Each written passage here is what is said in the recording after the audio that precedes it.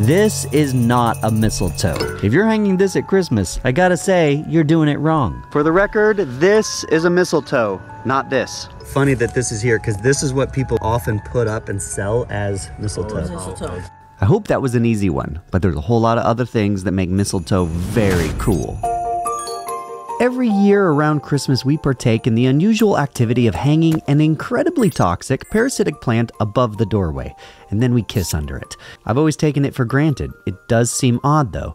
Now, as a biologist, I learned they are toxic and parasitic, which makes the tradition even more unusual. Then, however, I started researching mistletoe, and I found that everything I knew about mistletoe was wrong.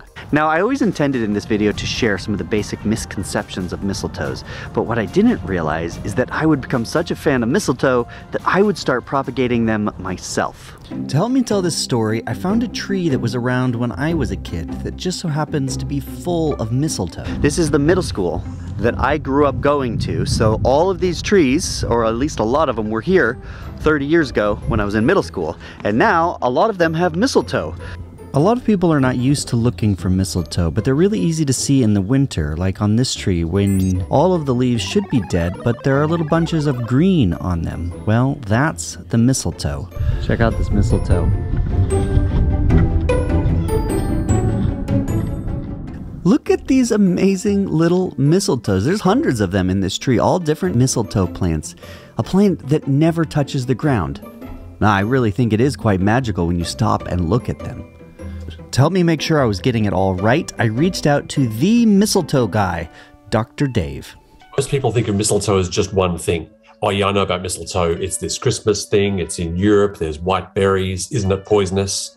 And that's all true. That is the one species of mistletoe that's found in Western Europe. But there's about 1,700 species of them, and they're found pretty much everywhere woody plants are found. Every isolated oceanic island has mistletoe, mostly endemics. They're in high mountains, they're in dry deserts, they're in coniferous trees, they're in tropical rainforests.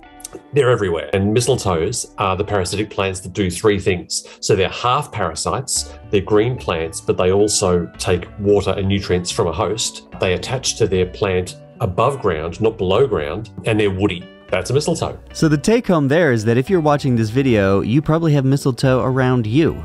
Also, mistletoe doesn't describe a particular species of plant.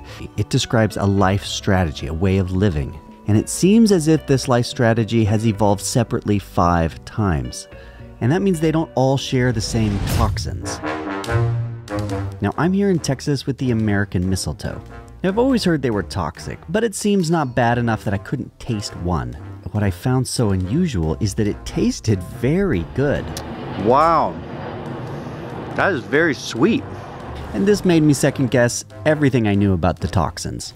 There's very few toxic mistletoes. So Viscum album, the European mistletoe, is nasty for us. Very few other mistletoes do. And if you go around the world and talk to Indigenous people, First Nations people, mistletoe features prominently in foods they eat. It's like a snack, and kids love it. The fruits are sweet. They're quite high in carbohydrates. Some of them have lots of soluble lipids in them as well. It has almost all essential amino acids you need. So if you're stuck on a desert island and there's lots of mistletoe there, you'll be okay. It seems like a lot of how I view mistletoe has come from my European heritage. Viscum album from Europe is quite toxic. The leaves and stem even more than the berries. And this is why it's generally not recommended to have them accessible to babies in the house, for instance. This toxicity is involved in many of the legends too. As one Norse legend goes, Thor's mom Frigg cast powerful magic to make sure no plant grown on Earth could be used as a weapon to kill her son. Not Loki or Thor, the other one. Unfortunately, they overlooked the mistletoe because mistletoes, as we've learned, don't grow on Earth, so to speak. They spend their whole life cycle in trees. Loki, being sneaky and taking advantage of this loophole, made a spear out of the toxic mistletoe, which eventually killed his brother. Luckily for the story I heard, more magic brought him back from the dead, and Frigg paradoxically declared the mistletoe a symbol of love and promised to kiss anyone that passed underneath. And I will stop here because, to be honest, every one of the translations of this tale feels like we're playing a game of telephone. They're all slightly different. It's hard to know exactly where the legend came from. Probably a little bit of this, and maybe a little bit of songs that came out of the 1700s. Your take-home should probably be that there are legends that do clearly point to the toxins of the mistletoe. But remember, toxin is only in the dose. There are also a lot of traditional uses that point to using them as medicine. There's a lot of those compounds have really high biological activity. They've got high anti-tumor activity. So there's a whole science of using compounds derived from European mistletoe for cancer therapy. And it's not, woo-woo crystals. If you trust the herbs, it'll make you better. It's actual peer-reviewed science. There's a lot of work that goes into that in Europe. It's the most widely used treatment to combat many forms of cancer.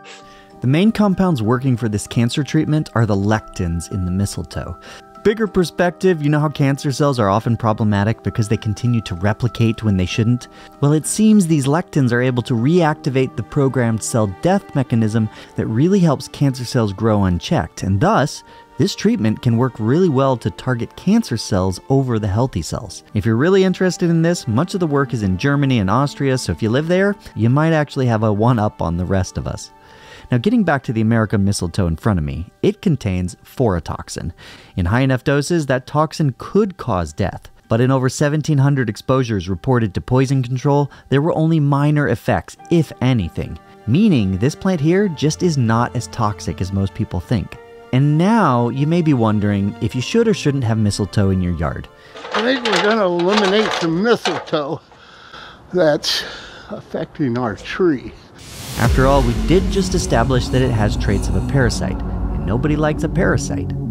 The average person struggles with the concept of a parasite that isn't necessarily bad, which I find kind of weird, because we watch documentaries and you have lions and killer whales. We'd love them. They're predators, but we don't beat them up for it. That's just how they make a living. And parasites are no different. There are more species of parasite on Earth than there are non-parasites, so they're kind of a successful strategy. And parasitic plants as a group, it's evolved 12 times independently. Huge diversity, crazy diversity. And yeah, they get a lot of bad press because they're seen as these pesty things, and they're not. Cutting some mistletoe. That's the other big thing. It's like, oh, I've got mistletoe on my property. How do I get rid of it? Like, it's obviously a problem. It's like, no. It's fine. Just leave it where it is. It's cool. And if you want to see cool stuff around your property, spend some time around your mistletoe and you will see cool stuff. And maybe at this stage, you're like, I still want to get rid of the mistletoe. What do I do? Well, this is a stem. This is a mistletoe. I wanted to show you in closer detail what's actually happening. What you can see from this is the mistletoe has invaded that stem and it is now part of the wood. You can see the different colors there. Now that's not actually a root, that's actually more like a modified stem, which means you have to cut that stem off in front of the mistletoe. The branch will fall off and you will get rid of the mistletoe. It'll probably come back, you might have to watch the tree, but it will take care of the problem. But just remember, it's not a problem, because it's not a full parasite. It's not taking sugars from the tree. It's only taking the water, what's dissolved in the water from the tree. You see it's green, so it's producing its own sugars.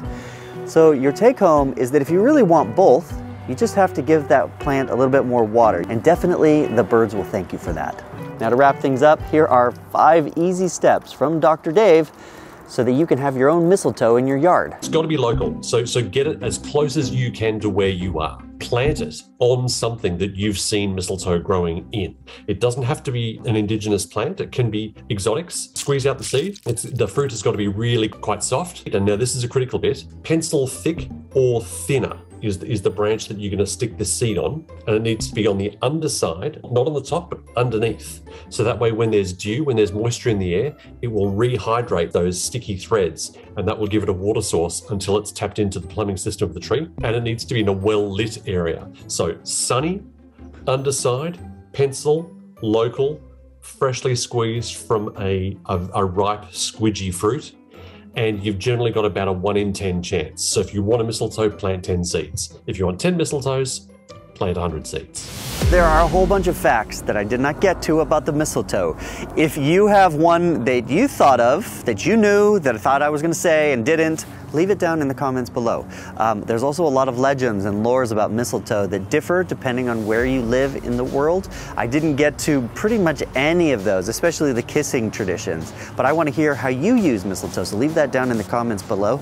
And if you still are here and you want to watch another Stone Age Man video, click on one of these. Also, a big thank you to my patrons who are helping support this wildlife and nature education. I couldn't do it without you. See you in the next video. I hope you learned more about mistletoes. Bye!